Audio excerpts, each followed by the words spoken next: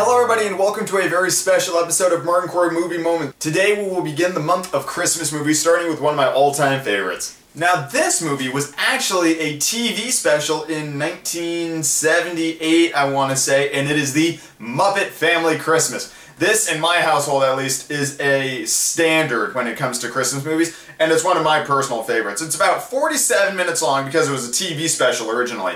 And it's a pretty simple story. All of the Muppets are going to Fozzie's mom's house for the holidays, and it's just basically like, look at all these characters you know and love, and then the Sesame Street gang shows up, and then the Fraggle Rock guys show up, and it's this big Muppet family, and it's the best. It's got a lot of great songs, and it's really well done. There's a lot of great jokes in there, and it's just a fun time to watch. I think my number one favorite moment of this is something that you don't see a lot anymore, and it's something that I think we should bring back. It is the running gag of the icy patch at the front of the door. So every time somebody new walks into the door, they slip on the icy patch. And I think it happens like 5 or 6 times throughout the whole movie. You know, you get like some Muppet showing up, you'd be like, hey, I'm here for the holidays, wah!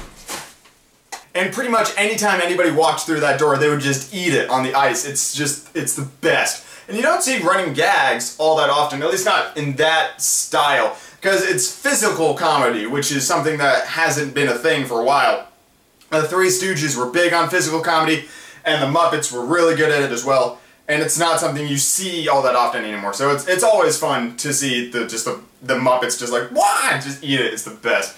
So that's probably like my favorite moment in the movie, but it's such a sweet, simple movie with a sweet, simple story. It's not overly complicated. You're not going to get lost in character development because the whole idea here is that it's just characters you've grown up with and you know and love from all sorts of things beforehand.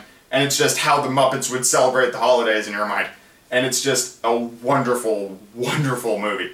And if you can ever find it, I would highly recommend watching it because this is difficult to track down. It is hard to track down. Find a physical copy of this, I'd be shocked.